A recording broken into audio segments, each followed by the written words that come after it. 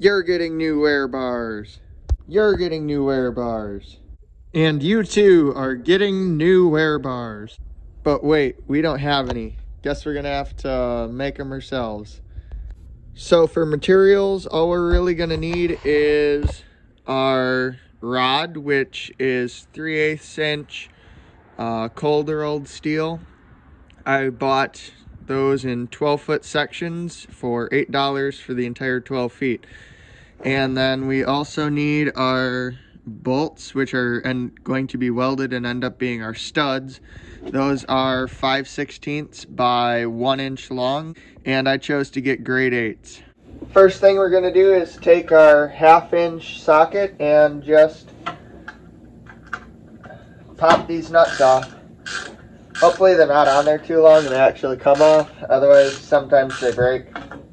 Pro tip: don't wait until your wear bar's so thin that they just snap the bolts instead of actually turning. You can see I only got the one off, but the other two are still on there, and I'm basically going to have to torch those off now. You should be replacing the wear bars when the bar itself is like half worn, and this one, well, this is the worst part of it. But next thing we're going to do is get our jack under there and lift her up. Alrighty, now that it's off the ground, I like to take my pry bar and just pop it under here. This one only has 2 studs, so it's pretty easy. And just gently work it down.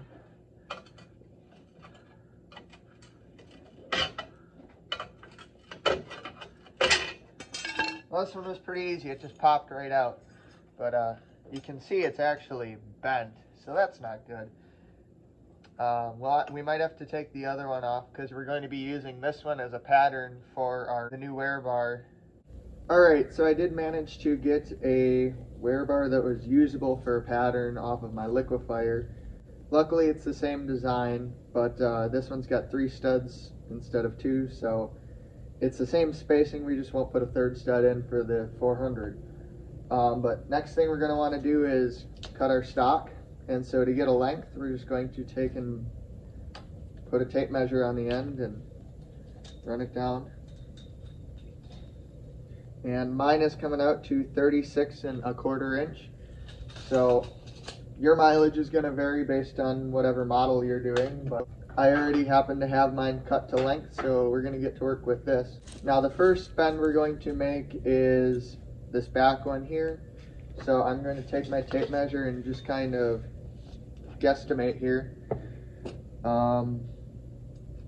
It looks to be like my bend is about at 1 3/4 inches. So I'm going to clamp my new stock in the vise at 1 3/4 inches, and we're going to make a bend. Alright. Now we grab our big hammer. This one's a 3-pound one. And just give it a couple whacks. You don't want to go too much at a time because it's a lot harder to bend it back correctly than it is to just bend it a little more. But I'm going to take now and set my old wear bar, which we have for a pattern over here, to see if we have enough bend. Oh, still got to go a little more. That should be good. So if you can see, this back one we want to have pretty close. And we're just going to take and kind of line them up again. And we can see that the bend in mine kind of starts right about here. So next thing I'm going to do is, still having that mark, take and put that in my vise. And I want to make sure that this back part here is level. When I put this in the vise, I want to make sure that it's level across, so that way this bend ends up being straight with our bend in the front. We're going to take our hammer again, and we're just going to bend it ever so slightly. These ones are real gentle bends, and I'll move it about 1 inch and bend it again, and it's the same process. You're just going to take and lay this over the top until you recreate this bend as close as you can. But we're done with this one, and now we have to go test fit it in our ski to find out where we put the studs. So back over at the sled, we've got our rod. We're going to take and just dry fit it. take and bend it up.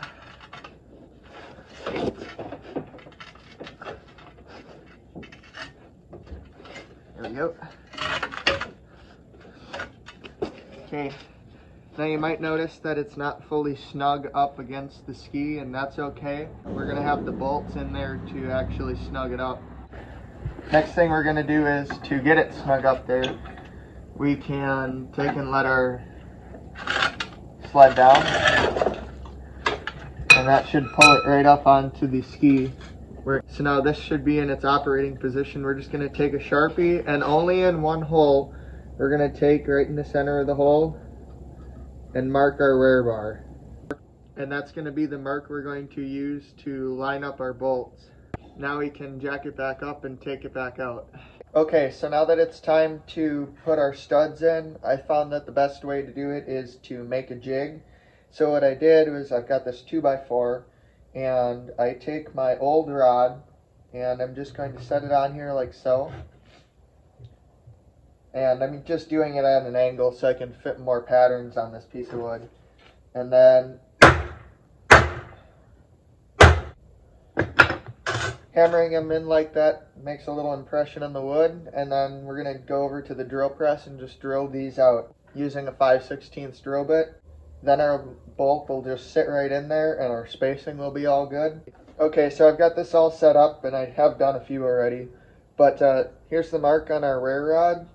That's going to go right in the center of this bolt right here. And then we just need to make sure that this is centered on here and that this one is in the center of the rod. Now we'll take and clamp it down. However you can clamp it down, that's going to be good. Basically, you just have to make sure that your rear rod and your bends are perfectly straight up and down. And then we'll take and tack them up. One last thing that I'm going to do is I've got these hard surfacing welding rods.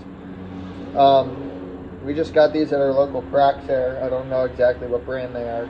But I'm just going to take and run a couple beads down the length of this, and this is going to act as like carbides, so I should get a longer life out of them. We put these on plow points, and it seems to really help with the life of those.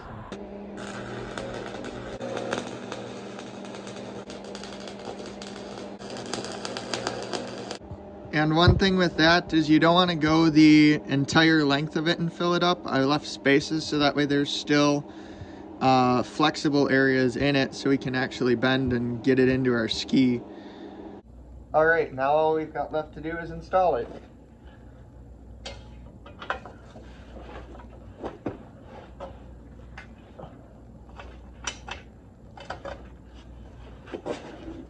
I like to put washers on mine, and I will have to take and work from the back to the front just to get it to draw up and actually push in on the pattern. So I'm going to tighten this one up, and it should pop this one right into place. There we go. Now I can take and set it back down and finish tightening it up. And that's all there is to it.